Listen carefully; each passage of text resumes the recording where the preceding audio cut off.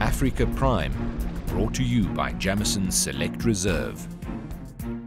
Welcome back to Africa Prime. Our guest today is Amanda Nair, the CEO of Blue IQ. And just before we went to break, Amanda, you were telling us about a project that you're very excited about and very passionate about, and that's the industrial development project. So tell us a little bit about it and why you're so excited about this project. The national government, the Department of Trade and Industry, national department within government, has awarded the province a license to develop an industrial development zone around the OR Tambo International Airport.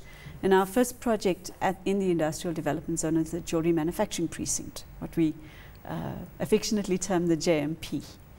And the exciting thing is that we will go out to market in the next 2 months and invite interest from investors to come in and partner with us to operate this to build, operate and transfer back to the province over a period of time, this facility.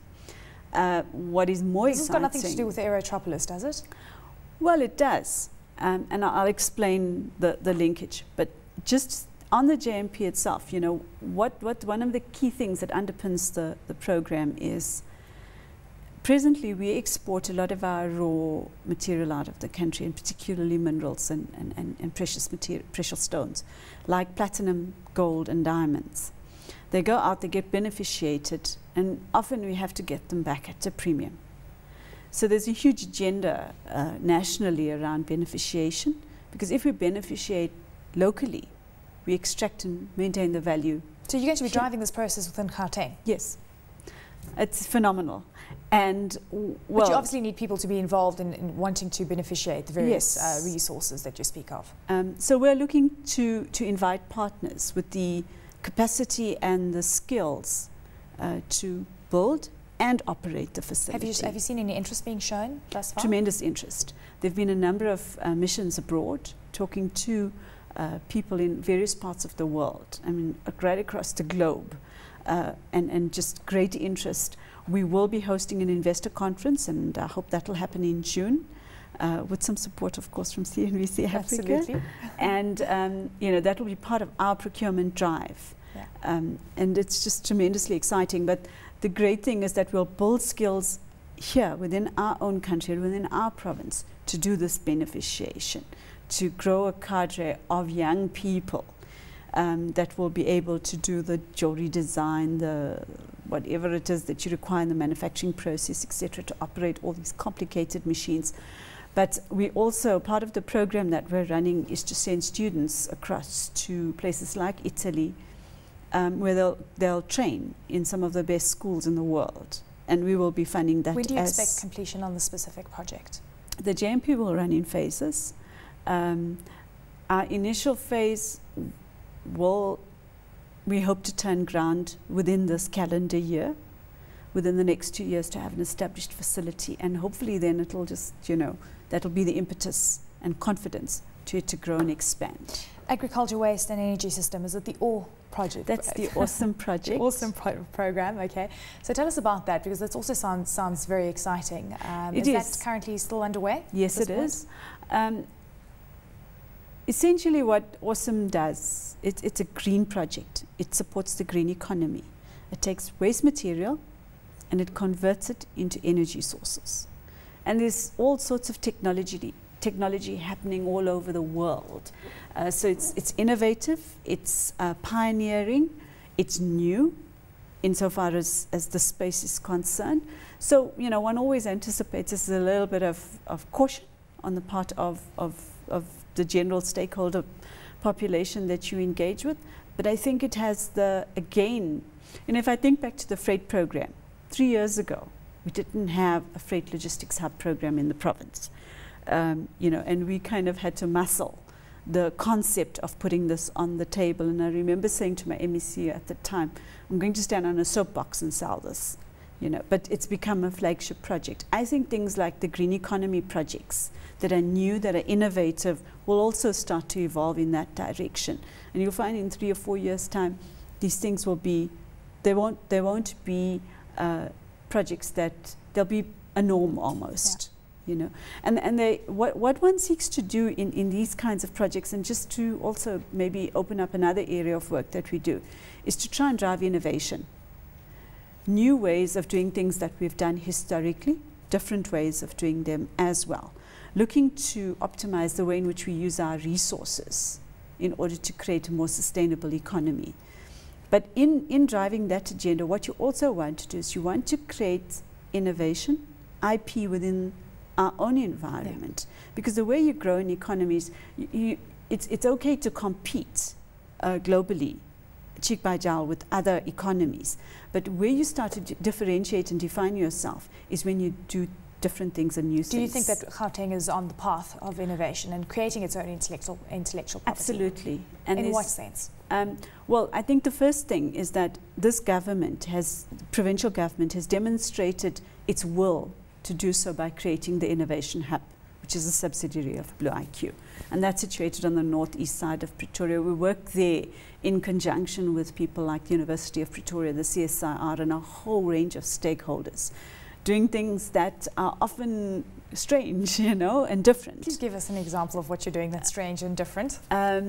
Some of the things that we're doing is looking at biosciences. Yeah. Okay, now, perhaps in other parts of the world, it's, you know, it's a bit of an established field, but certainly in our environment, it's different, it's new. Another example of something that we're doing is there's a tree called the Moringa oleifera tree. And we're growing this tree in this province, and we'll derive product from the tree and start to hopefully take it to market and commercialize it. And once we start, we've got a plantation, by the way, in the northern parts of our province, and we've secured the land, and I can take you there and physically show you the trees. So it's amazing stuff. But what we'll do is get it to a point where we upscale it so it becomes, we manufacture product and becomes commercially viable. Once it becomes commercially viable, you can start to employ people. And I think there's a huge agenda around everything that we're doing to create jobs. Well, I mean, I want to touch on that point. We're talking about the economic environment changing. The fiscus has changed quite extensively. We've got the 2008 crisis behind us, but again, we haven't completely walked away unscathed. What would you say is the biggest challenge right now? Do you think that it is just access to capital that is keeping us at the levels that we are now, where we are making a very small, small progress with regards to unemployment, but not a big enough dent to say, well, in a few years' time, we could actually substantially bring unemployment down in Gauteng? I think there are two things that I think are quite important for us to consider in the future. There's a couple of them, but the two things at top of mind. One is our skills base. And I just think that we are not getting out the right quality and quantity of skill set to service our own markets. And you know, we've compared ourselves with places like China and India in terms of the graduate population around engineering and the sciences. And that really is an area that we need to be investing more in, our young people, and building, as I said, the right kinds of skills. There are enough jobs in our economy, but there's an argument that says that the skills that we're generating don't match the needs of the economy. So it's about closing that gap, and I think that's a big job. I think the second thing that I think is quite important is this whole question of innovating and gearing ourselves to a different level where we're competing on our own terms and we generate our own IP, as opposed to, like if you look at the auto sector, a lot of the design and the manufacture that happens in this country is dictated from outside the country. We need to actually move ourselves to a point where design and engineering of automotive components and assembled products. Amanda, on to a more controversial issue. I'd like to ask you what your thoughts are on the e-toll saga and the fact that it has been pushed aside for a while until it's reviewed. And the reason I ask you this is because obviously you are a very important person within the Gauteng province, and you do signify a lot of development and change on the infrastructure side of things. You know, it's a tough one because on one hand you've got consumers and you've got corporates that are going to suffer. On the other, you've got this big debt overhang that of course is in the hands of the Gauteng province. Eleni, I'm not qualified to comment on what you see in the media and that kind of thing. I tell you what I think about our infrastructure in our country, which for me is a more fundamental issue. I think we've got really great infrastructure. You know, I've traveled to different parts of the world. I've sat in the most horrendous traffic in Bangkok and New York. We don't have that extent of congestion in our province and in our country. And I think there's a lot to be said of the legacy of good infrastructure that we've built up. The point for me is we've got to sustain it going forward, or we start to lose that edge. Yeah. Associated with that is a user pays principle, which is a globally accepted norm. So first principle, let's sustain the great infrastructure that we've got and improve it so we remain globally competitive for our economy and therefore for our people. Secondly, user pays, which is a globally accepted notion. The third thing is, how do we then drive an agenda that says every citizen in this country must participate in ensuring that we remain globally competitive? Because, you know, I've got young kids. They're going to enter this economy quite soon. And I want them to be able to access a good job. How do you do that is by ensuring that you've got the building blocks to grow the economy. Absolutely. So for me, it's about that. And it's not about the media hype. So 25 years in government, I mentioned that at the top of the interview, and a lot of people that I've spoken to after 10 or 15 years seem to want to exit government. You're still pretty much in. You sound very passionate and energetic. You mentioned you've also got children. So where to from here for Amanda? Well, I'm not sure, Helene. I think government's a great place. The one thing it offers you is an opportunity to make a contribution. A very direct contribution where the things that you do, you see the benefit of. You know, I worked for a long time in the city of Durban, 10 years. And even today, if I go, that's home for me at the end of the day. You know, I can drive around the city and see some of the things that I've had a very direct hand in, physically, approving plans, for example, and I can see the building. You know, Musgrave Centre.